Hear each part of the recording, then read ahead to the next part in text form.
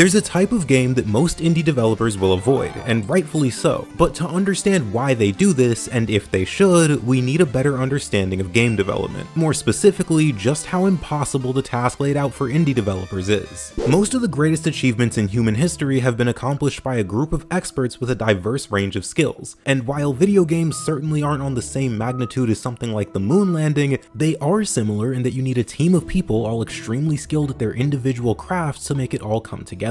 This sounds easy in theory, but when you take a closer look at it, you start to realize just how difficult it is. First, you'll need a programmer, and they're gonna have to be pretty good at what they do. While most software aims to avoid bugs, games especially have to be programmed near perfectly. A website or app can have bugs that cause them to crash, but you can just refresh them and move on. In a game, however, those same bugs can result in an otherwise excellent section getting ruined or hours of lost progress. But just having a game that runs properly is nowhere near enough. You need a game that plays well too, and for that you need another expert, a game designer. Now fortunately, a large part of game design is actually knowing how to program, so it's very likely that your expert can do both. Unfortunately, that's not all it takes to make a game. You need someone for the music and the art style as well. And remember, if any one of these parts isn't near flawless, your game will likely fail. You see, as you look deeper into this, it becomes increasingly clear why most indies choose certain genres. Things like roguelites, platformers, and Metroidvanias. But even these games are far from easy to make, and that's kind of the point. If just the sheer task of creating a game is so monumentally difficult, and you're an indie studio who's already at a disadvantage due to a lack of resources, it makes sense to aim for what's practical. But just to be clear, this isn't a bad thing at all. Just because an indie chooses a common genre doesn't mean that developer is lazy or that they can't show off their own unique ideas. Personally, my favorite indie game of all time is actually a platformer, because of the unique ideas on display. However, it's not hard to see why this genre might seem oversaturated. That said, there is a genre of indie games that I've seen very little of, and when you think about how tough it is to make any indie game, it makes sense that this genre would be so scarce. But when we do see this genre represented in the indie scene, they can produce some of the best games ever made. So let's talk about the elusive indie JRPG. Let's make this simple. Imagine everything you had to do to make an indie platformer. Now imagine doing that same thing 7 times.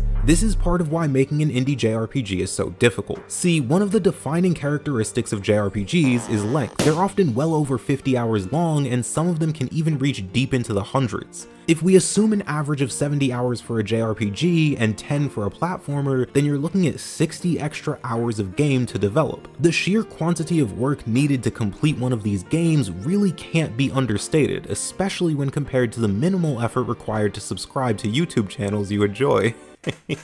But that's just one part of it. Another defining characteristic of the JRPG is a large cast of characters. They'll often have parties of at least 4 characters, all of which have their own personal backstories and development. Those characters require more art and of course more animations, since you can't just copy-paste your animations for each character. And those backstories require more writing, just like another defining aspect of JRPGs, their stories. It's not uncommon for cutscenes in a JRPG to last well over 10 minutes, and that's a lot of writing. This isn't even mentioning how complicated some of the systems in JRPGs can be. I mean, you've got combat systems like Xenoblade and Tales which require college-level courses to fully understand. Not to mention the dozens of different enemies, status effects, weapons, armor sets, accessories, dungeons. I mean, the list just doesn't end. Even if the difficulty doesn't go up in creating a JRPG, the time increases dramatically, and I believe this is the key reason why we don't see more indie JRPGs.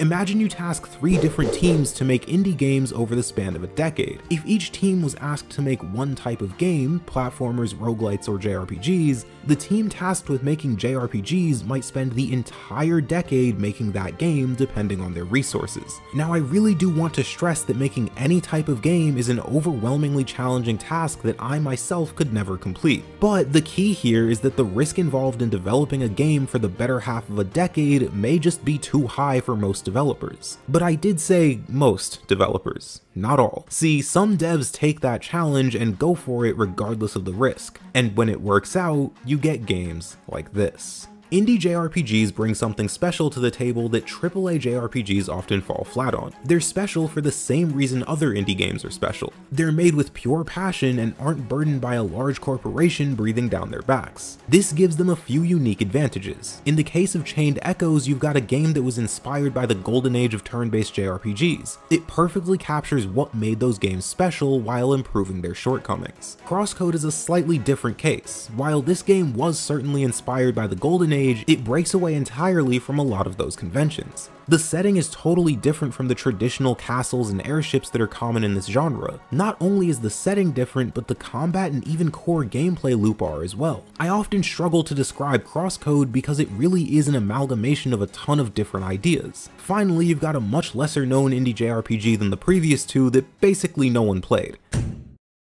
There's nothing I can say about this game that hasn't already been said, but I thought I'd at least mention it if I'm talking about indie JRPGs. Now, you wouldn't be crazy to assume that because of the risks outlined at the start of this video, we won't be seeing any great indie JRPGs anytime soon, but you'd actually be wrong. Indies right now are bigger than they've ever been before, and if you've been paying attention, you'll realize why that's so important. If indies are bigger now than they've ever been, then the risk of developing bigger games goes down, relatively speaking. Not only this, but we're seeing more and more indie studios get large enough to be more than willing to take the risk, like Sabotage with their upcoming Sea of Stars. So while we may not be in a world filled with indie JRPGs right now, much like the journey of a developer that just started their own game, we only get closer to that goal with each passing day.